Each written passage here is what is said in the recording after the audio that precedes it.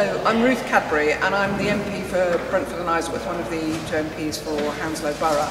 And I've come down today to see the work of the Hounslow Hub, which is a community hub sorting out food for people who are vulnerable, people who can't afford to buy food and are stuck at home and can't get out.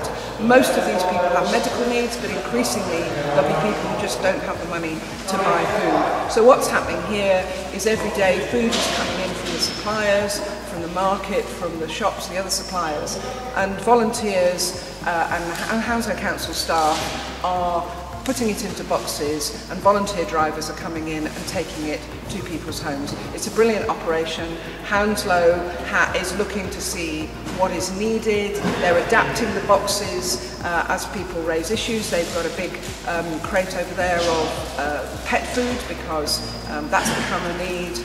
They've got the supplier of the toiletries to bag up packs of toilet paper, toothpaste and soap and things all in one pack so that they can easily go in these boxes. So it's a really good operation.